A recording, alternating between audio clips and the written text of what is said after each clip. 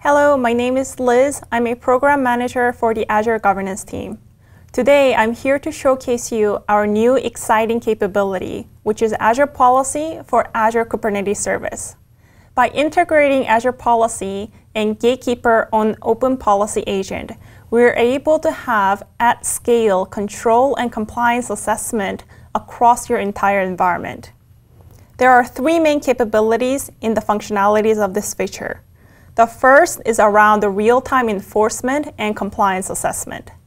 When a developer tries to create a non-compliant object, whether that be pods, ingress, or namespaces, we are able to deny the creation before it even takes place.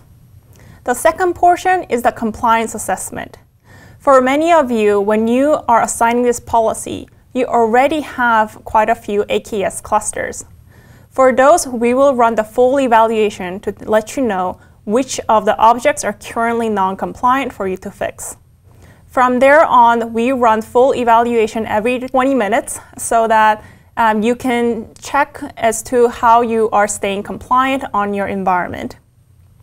We also provide a compliance reporting so that across your entire environment, you can see an aggregated view of how your Kubernetes clusters are doing.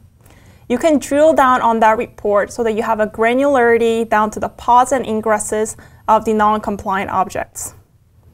The second portion is applying the policies at scale. By integrating with management group, you're able to have a single policy assignment impact your entire tenant. This way, you can also manage the lifecycle of your policies much easier. Second is the concept of initiative, which is essentially grouping of your policies. This allows you to group your policies together and make a single assignment to where you're interested in. Additionally, as your policy definitions grow over time, your assignments will automatically inherit whatever is the latest so that you don't have to worry about keep tracking of the versions. Third is our exclusion. For those special snowflakes that you have, you're able to exclude the cluster, resource group, subscription, or even management group from the policy assignment.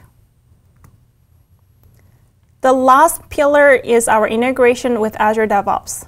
To easily manage your policy as code, we have built-in deployment tasks available for you to create policy definition and assignment within Azure Devops. Also, when a developer is using Azure Devops, we provide the enforcement message in a first-class experience so they know exactly which policy has caused their deployment to fail. Now let's take a quick look at what it looks like on the policy environment.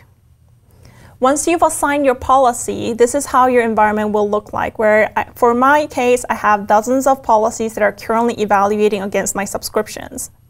So let me search for the particular policy that I'm currently interested in, which is the whitelisted container images for my clusters. And I can see over here that I have a non-compliant cluster. So here I can see that I have my compliant clusters as well. Now let's go back to the non-compliant cluster that you just saw earlier.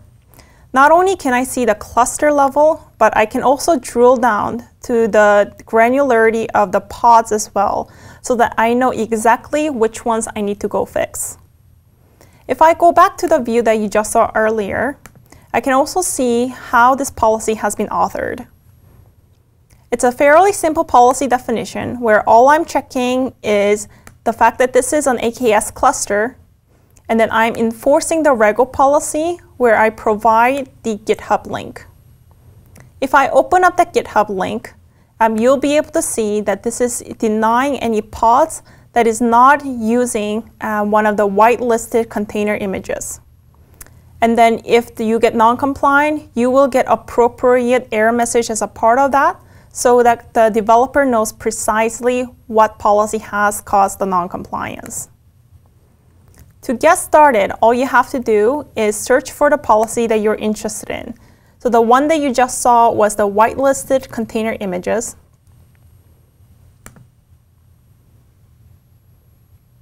This policy definition will be already on your environment so that you don't have to author this definition on your own.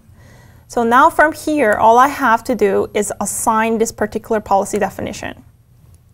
I'll provide a scope, which can be a resource group, subscription, or management group.